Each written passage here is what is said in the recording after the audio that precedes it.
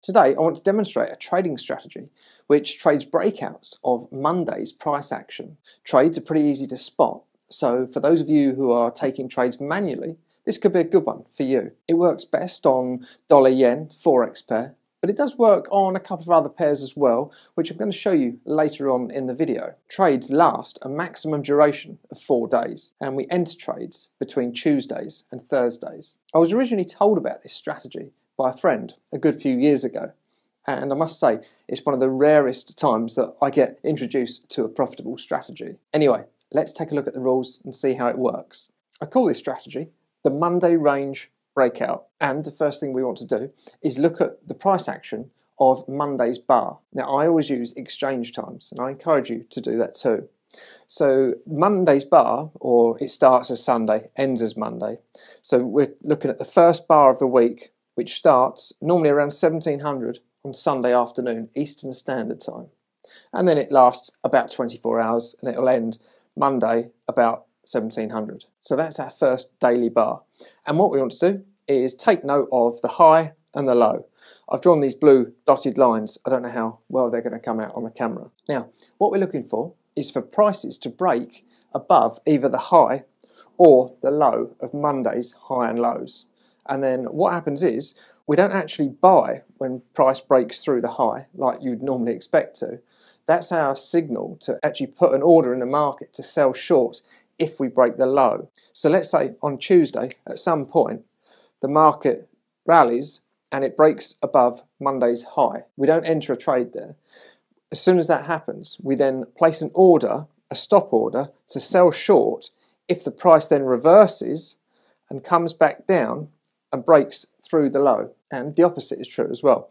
If prices on a Tuesday, Wednesday or Thursday, if they break below the low of the Monday bar, first of all, we don't take the trade, but we put our order in to buy if then prices reverse and then break above Monday's high. Okay, so we're trading breakouts of the high and low, but we have to see the price break either the high or low first, and then we place the opposite order. And like I say, we take trades on a Tuesday, Wednesday or a Thursday. Now what could happen is on a Tuesday, for example, prices could rally and break above Monday's high.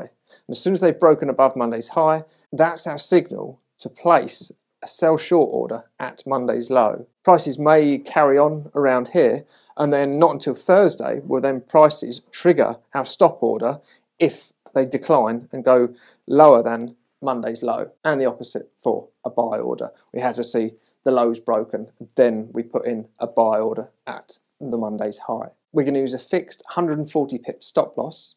However, our stop loss is also the order at the other end of Monday's range. So we can actually take 2 or 3 trades if prices tend to rally up and down during the week. And then we got a timed exit. Now, I was originally told to exit at midday on Friday, Eastern Standard Time. However, I have actually done some testing on that exit, and I'm going to show you my preferences a little bit later on when we go to the computer. And the last rule, which I've kind of already mentioned, I'm saying only take the trades if they occur on a Tuesday, Wednesday or Thursday. Because we're exiting on the Friday afternoon, I have a rule which says we don't take trades from midnight Friday. I've done some testing on that and it definitely works. And it makes sense because if we're taking trades after midnight on Friday, we've got a maximum of 17 hours for our trade duration. And we're not going to get a very big trade in 17 hours. So don't take trades after midnight on the Friday. Now, let's go and have a look at the backtest results on the computer. I've programmed this strategy on a 10-minute chart for the best accuracy for the backtest. The results you're going to see are from January 2008 through to March 2022. And I've included 4 pips worth of costs per trade. So let me demonstrate a trade. Like I say, this is a 10-minute chart. And if we look over here, we've got a sell, and this was on a Friday afternoon. So the start here, this session here, starts on Sunday at 1700, and then it ends here at this session break, which would be Monday around about 1700, 24-hour session. So this is our first bar, what I call the Monday bar, and we're looking at the high and the low. So there's the high, you can see, and down here will be the low. So what we're looking for, if we look on a Tuesday, the low was broken there, and the minute the low was broken, that's our signal to place a buy stop order at the high. And if we look at that level, then we can see that not the next day, but the next day after that, here, this is our buy point here. So it broke the low on the Tuesday. The Wednesday, it never quite reached up to the high, but then on Thursday, it broke above that high and got us in a long trade. So here's the results. It made 3.8 million yen. There's the equity curve. It's not the smoothest, but it's certainly going in the right direction, considering there's very little optimization going on with this strategy. Now, let's take a look at the average trade. The average trade value is 9,200. Now, at the moment, we're not taking trades on a Friday, but I have actually programmed it in the code so I can take trades on a Friday, and I'll show you what happens. So now we look at the results with taking trades on the Friday as well. And if you remember before, the average trade was 9,200. Now it's only 7,000, so quite a big drop. So that's showing us that those Friday trades aren't doing us any favours. We can see we're taking more trades. Probably hasn't made the equity curve much different. And no, it hasn't made the equity curve much different. But those Friday trades are definitely weaker and definitely not worth taking. The next thing I want to look at is the exit time. On this strategy here, you see up here I've got this input at 1650. That's our timed exit, and you can see on this trade here, we just exited the trades at 1650 on the Friday, regardless of whether we're in profit or not. Now you remember I was originally told to exit at midday, but I thought I'd test that out. So I ran an optimization on the dollar-yen strategy, and I looked at the exit time, and I went from 11:50, so 10 minutes before midday, 12:50, 13, 14, 15, and finally 16:50, where I had the input set. And if we look at the results, net profit, look, the highest was actually, in fact, the highest was 13.50, but I just thought, let it run to the end of the day. There's really not that much difference between 13.50 and letting it run. But the point is, whether it's midday or at the end of the session, you can exit the trades anytime because, look, they all work and there's not a massive amount of difference. Next, we're going to look at 4 other Forex pairs using this strategy. Some of the pairs the strategy actually works on, and some of them the strategy was working very well, but performance has really dropped off in recent years. But just before we look at those, if you haven't already got it, you might like to download my 22-page Beat the Markets strategy guidebook, in which I include 3 more strategies, a little bit like we're seeing here. And I'll leave the link in the description because at the moment you can get it for absolutely free. Okay, let's look at those other markets. I said 4, but I actually found 5 I want to show you. So the first one we look at is pound yen. And we'll just go through the performance reports. That's what the equity curve looks like. And we can see, look, it was working really, really nicely up until the start of 2017. And then it's pretty much just gone sideways. The next one we look at is euro yen.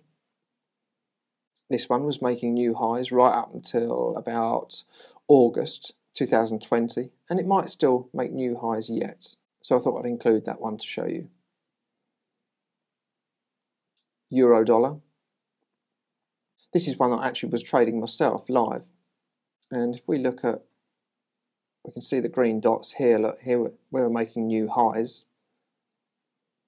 which was around about the 5th of May 2020. I can't actually remember when I switched this one off when I was live trading it myself, but where it was making new highs, it just tended to go stagnant and just go sideways at best.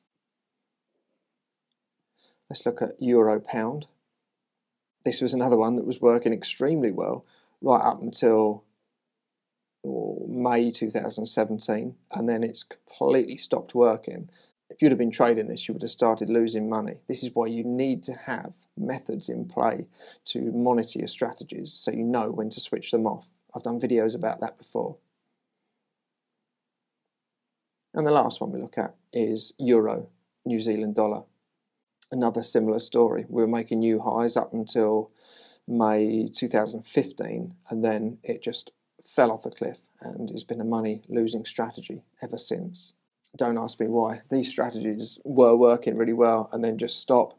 That's just what happens. I mean, it's my job to trade them while they are working and identify as quickly as possible if and when they stop working so that I can stop trading them live. And like I said, I used to trade this strategy on euro dollar and on dollar yen, but I stopped trading euro dollar because we saw what happened. We can see from the equity curve that I was just getting break-even results at best. Using this strategy with dollar yen is still working, but I removed that strategy from my portfolio just because I've got enough dollar yen strategies which work in a similar fashion and they're actually better, producing better results, and I like to keep my portfolio of strategies quite balanced. There's no point in having a load of different strategies, all which are taking breakout trades, for example. That would be like having one big position on a single strategy on that market. But if you're struggling to find a profitable strategy, especially for dollar yen, and you like the results that you've seen, then you're welcome. Give it a try, test it out, see if you like it. Let me know what you think of the strategy.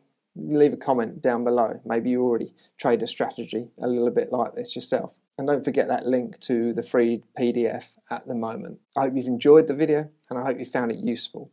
If you have, please give it a thumbs up. That's all for this video though. This is Jared Goodwin and thank you.